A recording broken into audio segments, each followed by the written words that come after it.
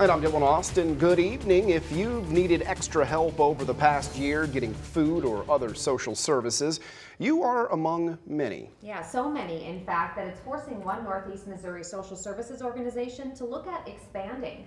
That's right. WGEM's Frank Healy has been on this story today. He is live in Hannibal tonight with more. Frank?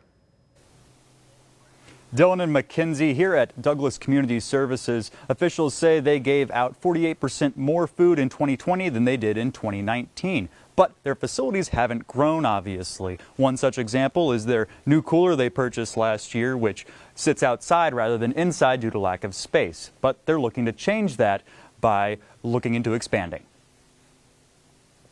Food tucked into closets and other places. Stacy Nicholas, Chief Development Officer at Douglas Community Services, says storing all this food for their clients in need is a challenge. It's impossible to get pallets through narrow doors and hallways, and while they would like to let their clients come in and pick what they need themselves, they need all the space just to store their donations. But just looking around, you can see we don't have the space to barely operate, 3 or 4 people in here, let alone allow clients to push a cart through this space. Stephanie Cooper, CEO at Douglas Community Services, says there are other issues too, like limited office space, limited areas to meet, and more. While we've been very blessed with having this facility, it has not been able to grow along with us. And so we started talking about the need for additional space, additional offices, and we started this project to determine whether or not we could expand this facility. She says they're looking to expand in many ways, like a bigger kitchen to cook the 1,200 meals they give to students in need every day, and several classrooms for new programs like workforce development.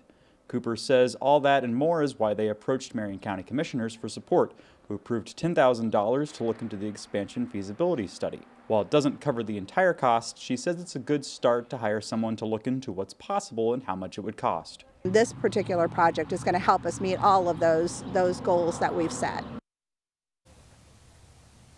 Cooper says they've also been approved for several grants, and the feasibility study should take about 3 to 6 months to get started. Live in Hannibal, Frank Healy, WGEM News.